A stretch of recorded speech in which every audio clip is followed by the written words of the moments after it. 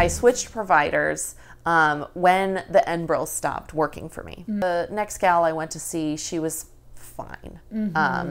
Mostly we were both just frustrated by finding an alternative that would work for me. So at that point I did go on some oral methotrexate, started adding some of the sulfasalazine, Plaquenil, and then the cocktail began. I hadn't been on the cocktail before.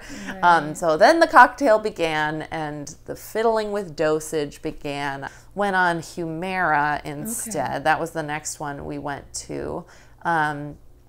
Which again worked for a little bit. So once I found another biologic that worked, it was a couple years on Humira, and then I moved.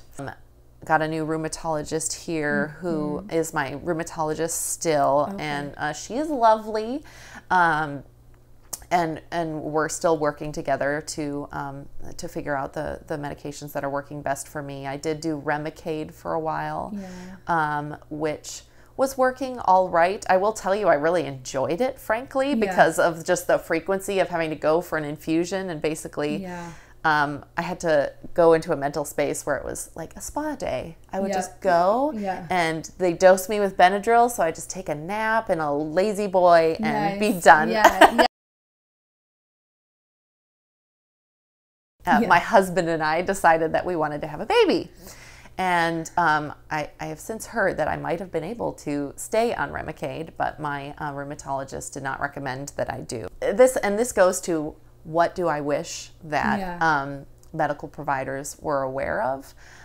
I understand that women of childbearing age and interest may be in a minority of their patients, but our needs are complex, and the science is changing regularly, and I wish that they had the interest and the capacity. I mean, I'm sure they're all overworked. I know about the shortage of rheumatologists in this country, but I wish that they had the capacity to keep abreast of these changes in the science, because being on nothing for except my Plaquenil and my prednisone while in the initial stages of my pregnancy were extremely difficult.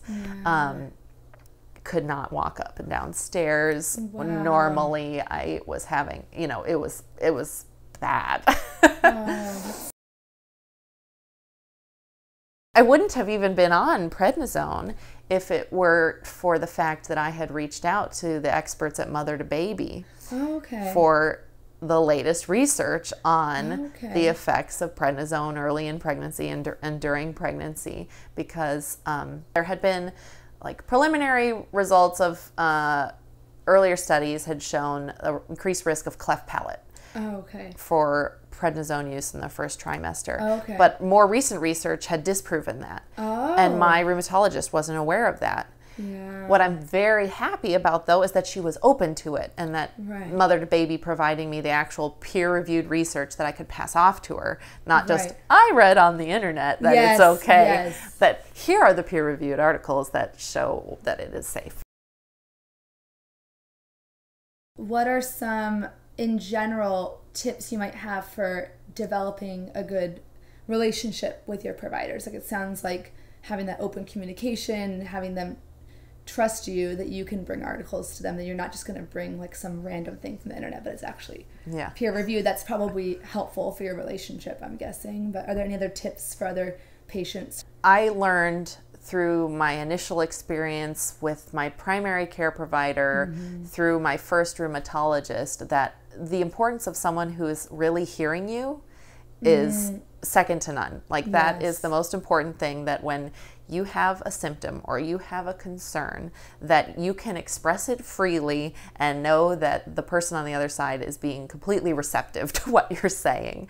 They might not agree with whatever suggestion you might have, but that they're actually taking in that information. And that seems like a basic thing, right? But it is not. No, I totally agree with you. If I wasn't comfortable advocating for myself, you better be sure I was bringing someone with me to my appointments who could advocate for me, or to at least just provide that emotional support for me to feel more comfortable advocating for myself. Right. Because a hang up I had when I was first diagnosed is I felt responsible for what was happening to me. Yes, that might be a woman thing that we're conditioned maybe to feel that way. Like, I'm sorry.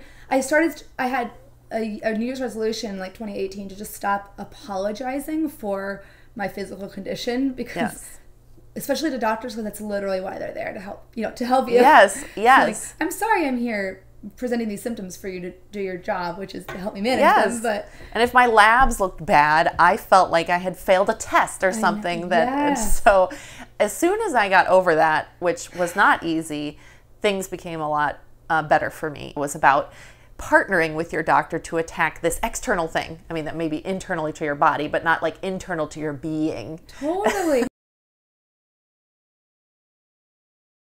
As I matured as a patient, for lack of a better term, in advocating for myself, I also became unapologetic about asking for second opinions and for additional expert resources. And that is one of my biggest regrets, that I didn't do that sooner. The inflammation in my wrists, in particular my right wrist, was really getting out of control. And I wasn't yet aware of the other medical resources that might have been available to me in terms of like hand specialists and managing that pain with proper splinting. What I didn't realize is that because, and I do sort of hold my doctors a bit accountable for this, is I didn't realize that with all this chronic inflammation, the joint was getting damaged. When I finally went and saw a hand specialist, my joint was pretty much toast. I had no idea. Part of the reason why I was in so much pain was because literally there was no cartilage left, and that it was all just like bone on bone at that point. You had never had an X-ray. I had, but it just had been, the inflammation had been so great for so long. I had a cortisone injection in the wrist, not that long prior, but it just degraded pretty darn quickly and was undergoing an autofusion. So what that means is it was fusing itself. I didn't have to have surgery, but I did have to wear this this custom splint for 7 months to hold it and sleep in it. To hold, it's a little dusty because I haven't been wearing it anymore, while the joint completed its complete auto fusion.